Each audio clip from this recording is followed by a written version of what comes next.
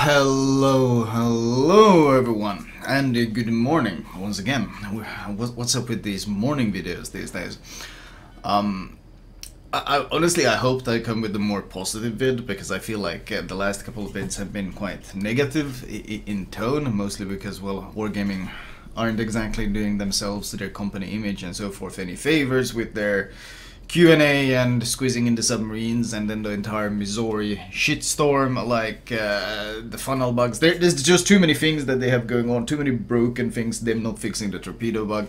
It's been a lot of negative news, like, in a row now, and I'd really like to come up with some positive news, but today's news is the fact that basically, well, all their biggest CCs are leaving their program. If community contributors, the guys that are supposed to, like, well, provide the community with contributions or whatever. I mean, that term is a bit loose, because I felt I've provided more community contributions since I left the program, or sorry, since I was kicked from the program, not left. But the news, of course, is that LVM has left the program, Little White Mouse. And to follow that up, iChase Gaming also left the program, and apparently both Jingles and Flambas are also going to be leaving the program. Those two are still not confirmed, but that's basically what's on the grapevine. So the CC program is basically kind of collapsing, and, well, not exactly surprising considering how that company treats. I was a CC for many years, and there was a reason why I celebrated no longer being part of that program, and I guess people are starting to get a grasp, get an idea of just what kind of company it is, and how they actually treat their CCs, and why it simply isn't very enjoyable to be part of that program, even though it's supposed to be a very positive experience. With the company culture that Wargaming has, it very much is not. What we should start off with Little White Mouse. For those that aren't aware, Little White Mouse is basically, I don't think there's anyone who doesn't respect Little White Mouse as a CC. In fact, if you have a company, if you have any sort of gaming company, Little White Mouse is the kind of CC you wish you had. She's the one who has an incredible love and passion for the game. She reviews basically every single ship out there. She meticulously tests everything related to game. Like, I often joke that Little White Mouse is Wargaming's quality assurance department, because clearly they don't have one themselves, and she's basically taken over that role. So that's kind of what I joke, and that's kind of what it feels like, because she's the one, she basically turning circles for all the ships. She's the one who corrected them all, because then the values that you had in port were wrong, but she went into training rooms and she sailed every single ship around in circles and measured their turning circles, and basically she's the one CC whose reviews I read, because she does so much research into everything she does, and it's extremely hard to dislike her in any way, because she's very much positive, civilized, just a nice human being who's incredibly passionate about the game. So the fact that Wargaming has actually managed to drive her out of their program is I'm sorry, I'm not supposed to laugh, but holy shit, how dumb can you be? Like, how much of a PR disaster can you make for yourself to drive that kind of person out of your program? That's basically, she exemplifies what being a CC is, and they managed to drive her out of the program, which I find just absolutely hilarious. The game in the background, it's old Pommern secondaries, by the way. I never got around to featuring it, that this is celebration to old secondaries, another thing that's being dumb right now, but we're not gonna get into that. For those who aren't really aware of the Little White Mouse thing, basically, well, she's been lied and gaslit to by Wargaming plenty of times in the past, but one of the really big tipping points that really soured her relationship with the company was that she and Chobi was asked to design a ship for Wargaming, and they worked on this for like over a year. They put in a lot of effort, a ton of work into it, and Wargaming kind of just ignored it. They ignored it and pretended they were lying, pretended it didn't happen, and then when they finally provided evidence and they finally brought it out into public, only then did Wargaming backpedal and start apologizing, but they still weren't willing to implement any of the work that she put in. And I mean, this is probably pretty common to you guys, because this has always been my experience with wargaming as well, is you bring up something, they ignore it, you bring up something, they ignore it, you give them feedback, they say we don't like your feedback, and then you make a video about it. You make a public video about the subject matter, and it blows up, and then wargaming is like, oh shit, I guess we have to do something about that. Wargaming never does anything out of their goodwill or because they want to help the community or because they respect their player base. They do something because it blows up in their face and they're forced to do something.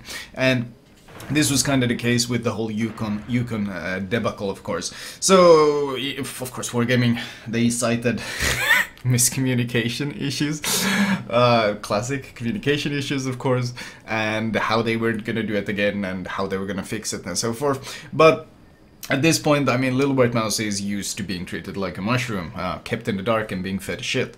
But so she actually wanted them to do something tangible, and that was to use the camo that they spent all this time developing for the ship that they were supposed to develop. Like, basically use a percentage of all this work that they did and just implement the camo into the game. And some people said this was wow, how can she demand a camo or something like that. No, the point isn't the camo. The point is that this is wargaming actually having to do something to mend the relationship.